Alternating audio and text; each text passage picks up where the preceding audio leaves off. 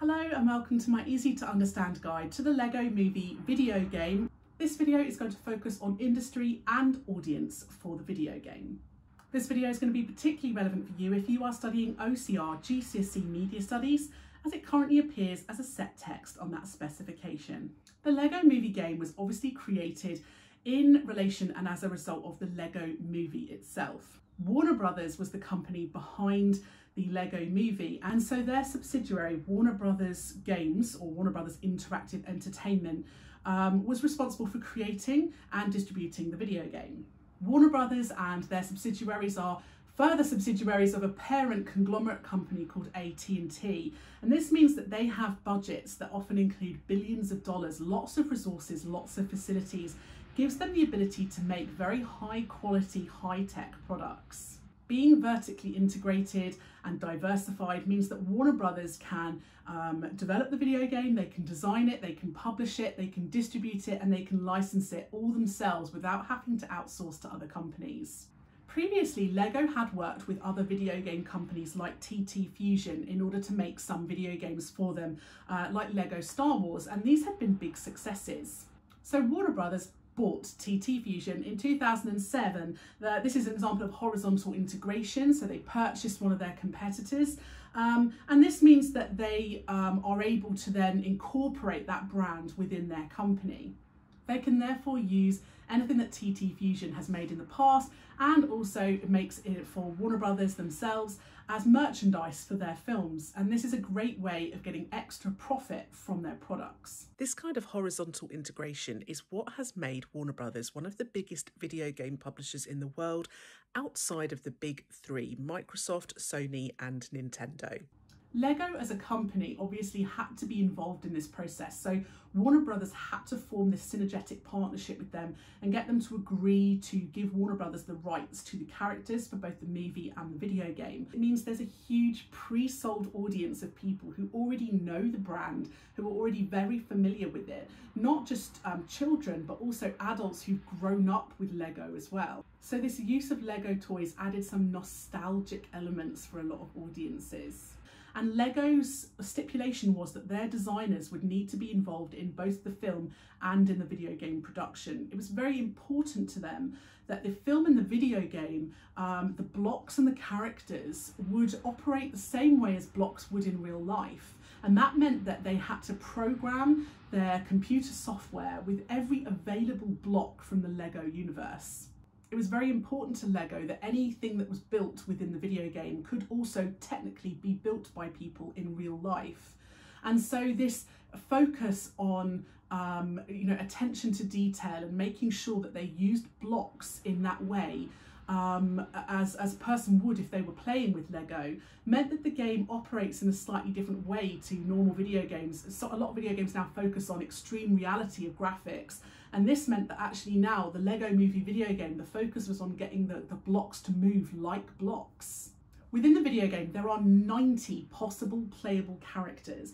This is a huge range of diverse playable characters. Often video games may come with a handful of playable characters, and the diversity within those playable characters is not great. Whereas in the Lego Movie game, people can choose from a huge number of different types of characters to play as.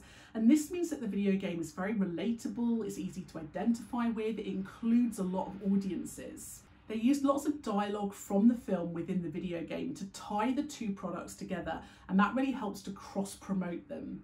And because they used some particular cut scenes directly from the film itself, it meant that they included a lot of the voices from the original actors that played the voices in the actual film.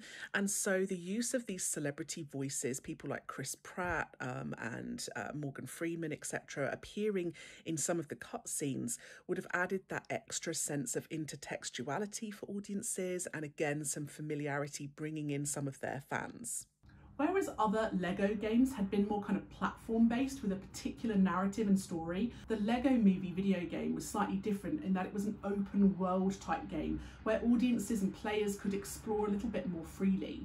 Audiences found the game quite entertaining and quite funny. It had quite a lot of humour in it, which appealed to a wide range of audiences. And of course, the game was appealing and able to be played by a huge variety of ages, lots of children were able to play it. It's quite simple controls to be able to operate it, but also more experienced gamers were able to handle the game too. Because there were so many different worlds and environments to explore within the game, it offered a variety of escapist fantasies for audiences where they could go off into different worlds and different universes. The game's very accessible. Not only was it available on mobiles, touch screens, very easy tablets, but it was also available on consoles as well. So anyone from a very casual, inexperienced gamer to somebody with much more experience and skill could play the game. It was very accessible. And the game was available on a variety of platforms, including online gaming stores. So really reflecting this kind of rise in online convergent technology. They were also able to use Warner Brothers characters to create this kind of cross promotion for Warner Brothers. So for example, they included Wonder Woman and Batman, who are part of the Warner Brothers franchise. And so the use of Warner Brothers characters helped cross promote their other movies as well. So again, it's kind of creating this wholesale marketing for the Warner Brothers brand as well as the Lego brand. The game was very much focused on bright colours and fun, which again is going to engage particularly a youthful audience. Some of the content was locked and you had to progress through certain levels in order to unlock it, which gave players a sense of achievement and competition. There was also downloadable extra content or expansion packs such as the Wild West pack to keep players engaged and get them wanting more. Some audiences felt that the game was a little bit more dull than they had hoped for and actually said that it was a little bit repetitive. It was very important to both Lego and Warner Brothers that the game be very family friendly and have as low a PEGI rating as possible. So it actually got a PEGI rating of age 7 and up. And that was helpful because obviously Lego are a very family friendly brand and they want to keep their video game and any merchandise and marketing materials very family friendly as well. So obviously there's very little content in it that could be considered violent or more adult. The mobile version of the video game offered in-app purchases for audiences, which is very common now for video games. It's very popular way for companies to make money on mobile games, but not all audiences liked this. And in particular, because the game was played by a lot of children, a lot of parents found that their children were pestering them to pay extra for the downloadable extra content. The mobile game also took up over a gigabyte of space on people's mobile phones, and people found this quite frustrating. It's probably to do with the huge amount of playable characters and different levels that there were, and that all increases the size of the game. If you pre-ordered the game, you also got an extra minifigure with the game as well, which a lot of audiences liked. Lego sets obviously helped to market both the game and the film.